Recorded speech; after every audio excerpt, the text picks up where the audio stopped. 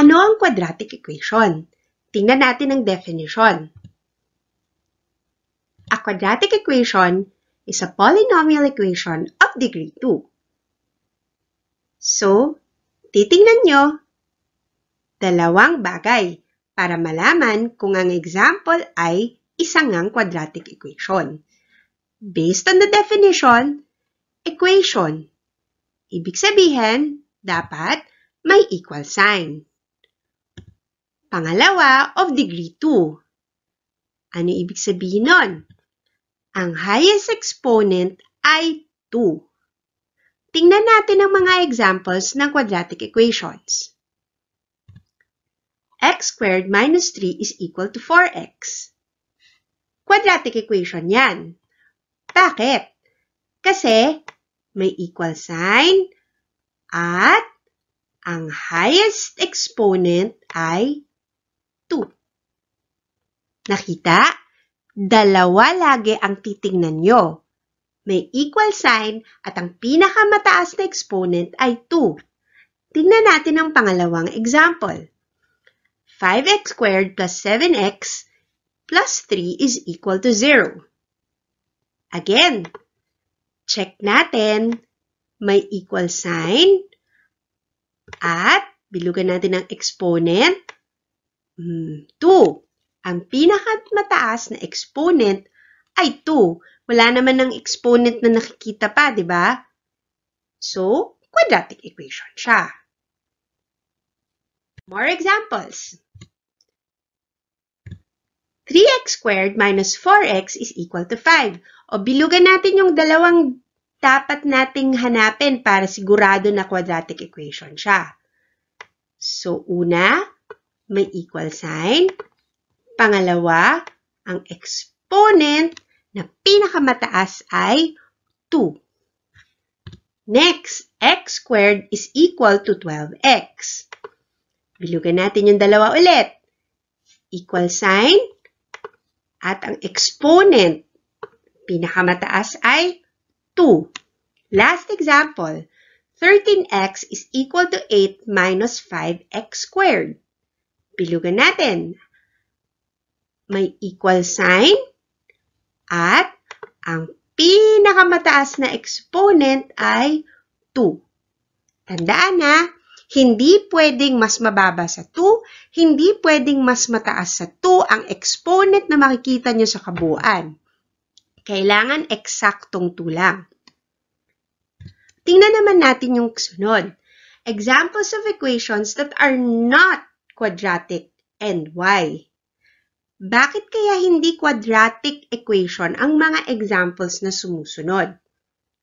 Una, x plus 3 is equal to 0. O sige, katulad nung kanina. Bilugan natin yung dalawang kailangan para maging quadratic equation. May equal sign. Okay.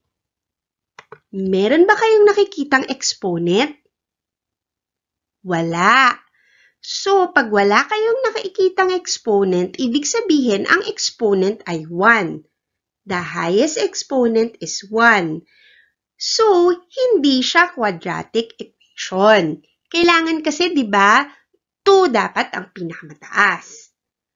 Next, 3x squared minus 8x cubed is equal to 1. Bilugan natin. May equal sign at may dalawang exponents. Merong exponent of 2 at merong exponent of 3. Oh, meron namang 2 Pero bakit hindi siya quadratic equation? Kasi nga, based on the definition, dapat ang pinakamataas na exponent ay 2. Dito, pinakamataas ay 3. The highest exponent is 3, therefore, it is not a quadratic equation. Nakuha? O last example. Bakit hindi quadratic equation yung pangatlo? Okay, bilugan natin. May equal sign. Nasaan na yung equal sign? Nako, walang equal sign. So, dun pa lang, dahil wala siyang equal sign, hindi siya equation at all. Hindi siya quadratic equation. Hindi nga siya equation eh. Let's practice. Directions. Tell whether each of the following items is a quadratic equation or not. If not, justify your answer. So, sasabihin niyo lang kung quadratic equation o hindi. Kung quadratic equation, lagyan natin ng QE. Pero kung hindi, kailangan isulat niyo kung bakit hindi siya quadratic equation. Paglabas ng unang number, pause niyo muna yung video. Subukin sagutan ng mag-isa. Pagkasagot, i-play ang video para malaman kung tamang yung sagot. Gawin ito ulit sa bawat numero para makapag-practice kayo ng gusto. Sige, let's start. Number 1. 3x squared plus 11x plus 10 is equal to 0.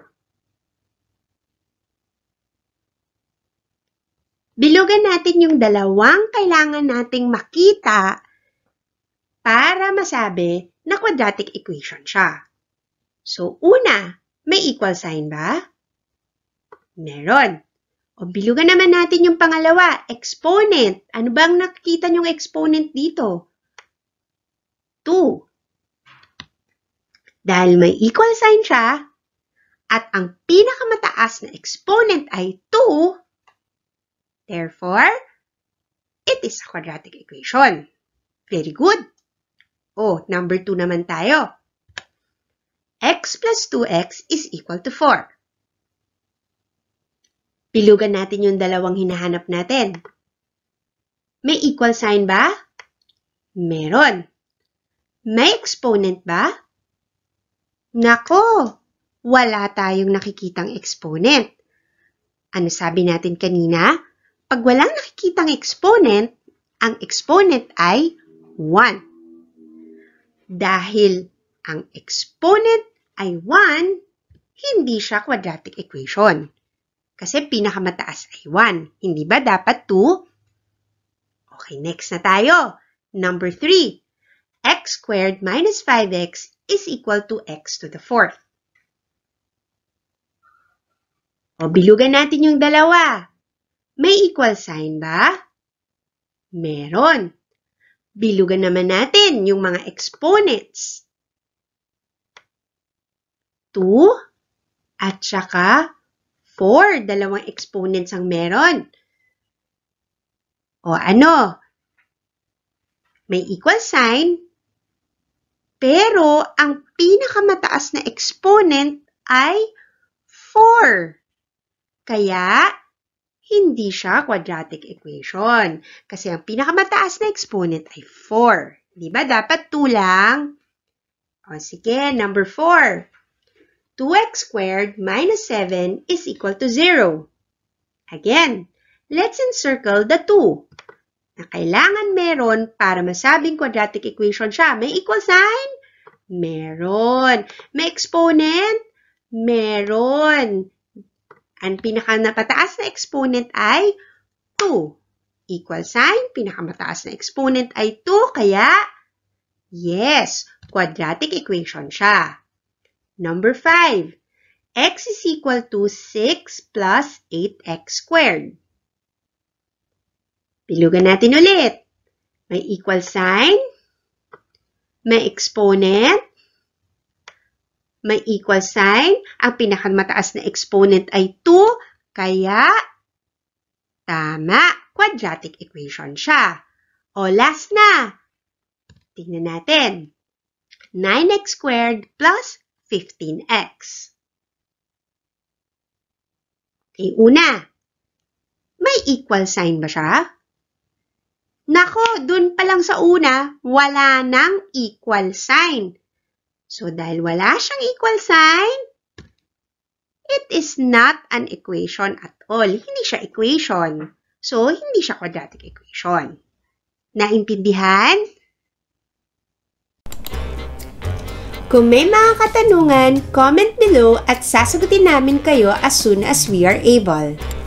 Or pwede nyo ring i-send ang inyong mga katanungan at iba pang mga messages sa aming Facebook page, Grade 9 Math, School Year 2020 to 2021. Don't forget to like, share, subscribe, and hit the notification bell. See you sa susunod na video lesson tungkol sa quadratic equation.